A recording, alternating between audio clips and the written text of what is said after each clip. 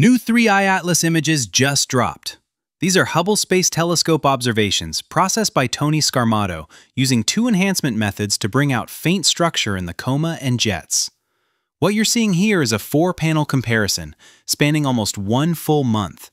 Same telescope, same filter, same processing parameters. Only the object is changing. Let's go panel by panel. Top left, November 30th. This is the earliest frame. A strong, narrow jet is clearly visible, pointing in the sunward direction. The outflow is dense and sharply defined, suggesting a high rate of material release at this time. Top right, December 4th. The jet is still present, the orientation hasn't changed, but the brightness has dropped slightly, and the outflow looks thinner. Same structure, less intensity. Bottom left, December 12th. Again, the geometry holds. No new jets appear, no fragmentation is visible. The material is still being released, but the plume is broader and less concentrated. Bottom right, December 27th. This is the most recent frame.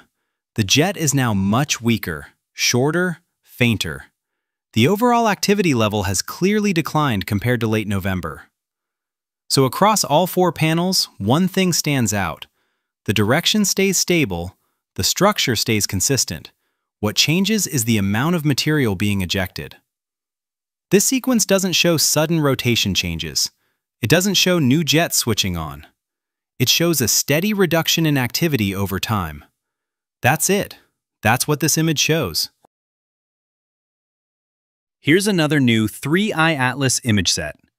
These are Hubble Space Telescope observations processed by Toni Scarmato using the unsharp mask filter.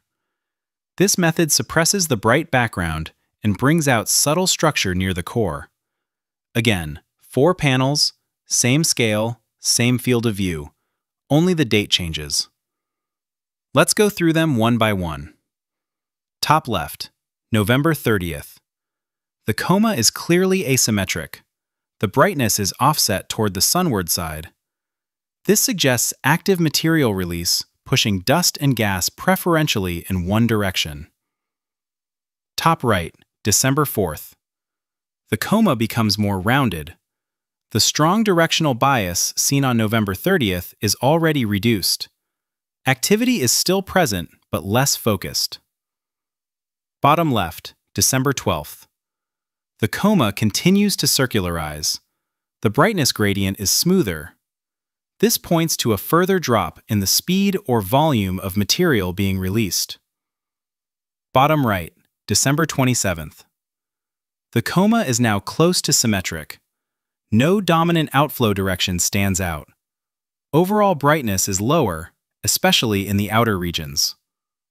Across these 4 panels, the trend is consistent. Early on, the coma is shaped by active directional outflow. Over time, that activity weakens. The structure relaxes into a more uniform shape. No sudden changes, no new features switching on, just a steady decline in activity over the month. That's what this image shows.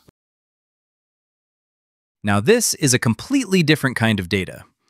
This image comes from radio observations, reported in the Astronomer's Telegram, using the upgraded giant microwave radio telescope. What you're looking at is not an optical image. There's no dust tail here, no visible coma. This is a radio contour map. Let's break down what the image shows.